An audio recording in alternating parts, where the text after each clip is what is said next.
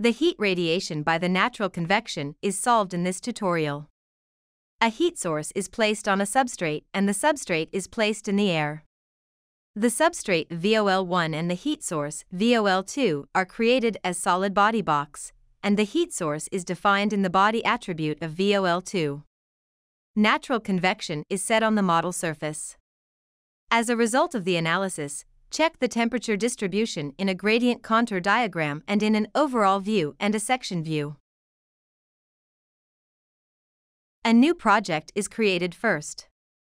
Create a new project. Click the Femtet button and select New Project. Set up the analysis space as follows. Set Model Unit Millimeter. Set Analysis Space 3D. Click OK button. The initial setting has been done. Two boxes for the substrate VOL1 and the heat source VOL2 are created. On the Model tab, click Solid and select Box Specify Length on the submenu. Designate the start point. In the Parameter Input dialog box, enter starting point x -25, y -25, z -1, and click Next button. Set the width. Enter width of 50 and click Next button. Set the depth. Enter depth 50 and click Next button. Set the height. In the Parameter Input dialog box, enter height 2 and click Complete button. Click Exit button in the Parameter Input dialog box and exit. The box for the substrate VOL1 has been created. Create another box. On the Model tab, click Solid and select Box Specify Length on the submenu. In the Parameter Input dialog box, enter starting point x -10, y -10, z1, and click Next button.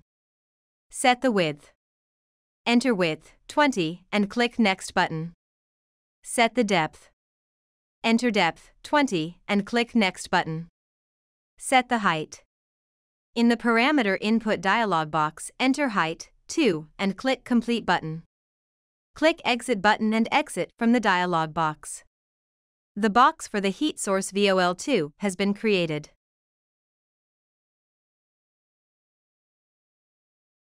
We set the analysis conditions. On the Model tab, click Analysis Condition. The Analysis Condition Setting dialog will show up. Select Thermal Analysis What on the Solver tab. Click the Thermal Analysis tab. Confirm that Analysis Type is set to Steady State Analysis and Ambient Temperature is set to 25 deg. Then, click OK button. The analysis conditions have been set. We set the body attributes and the material properties.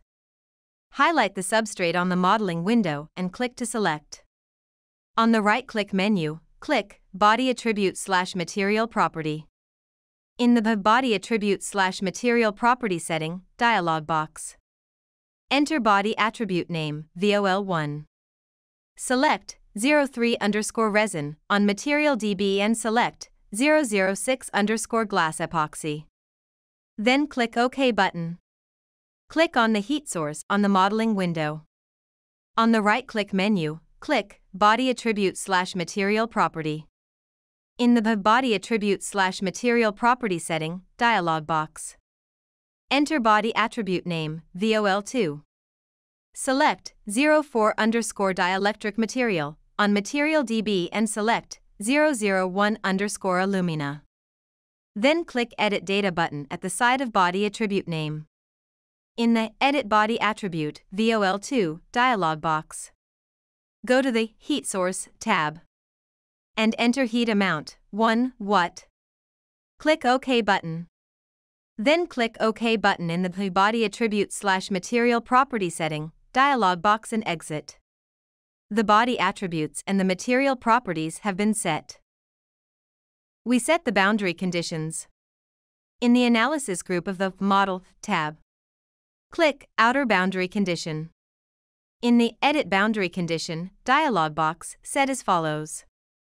On the Thermal tab, select Boundary Condition Type, Heat Transfer, Convection. Confirm that natural convection, automatic coefficient calculation, is selected.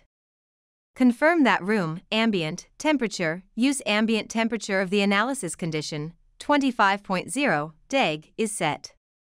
Click OK button. The boundary conditions have been set. Now, set the mesh size and run the solver. Set the mesh size. In the Analysis group of the Model tab, click Analysis Condition.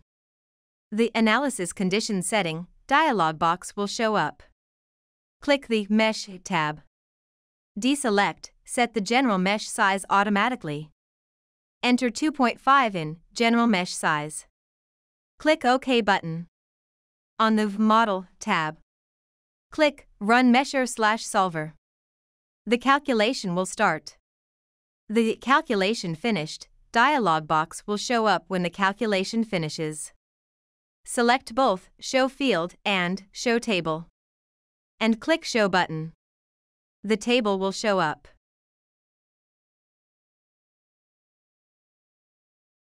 The calculation results are available in various formats. Check the calculated values. The temperature, maximum, minimum, average, and heat balance are shown in the table.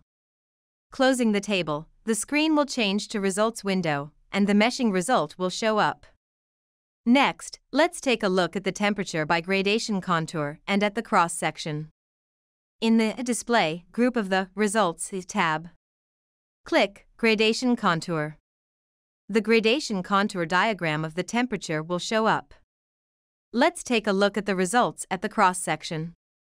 In the Display group of the Results tab, click Show Cross-Section. The cross-section dialog box will show up. In the cross-section dialog box, select Simple Mode. Click YZ Plane. Click OK button. The cross-section will show up. Finally, save the project. Click the Femtet button and select Save As. Enter the file name and the location in the Save As dialog box and save it. Saving allows you to launch Femtet at a later date, open the project, and review the model and analysis results. That's it for the heat transfer analysis tutorial video. See the tutorial topics in the Femtet help for more information. Thank you for watching until the end.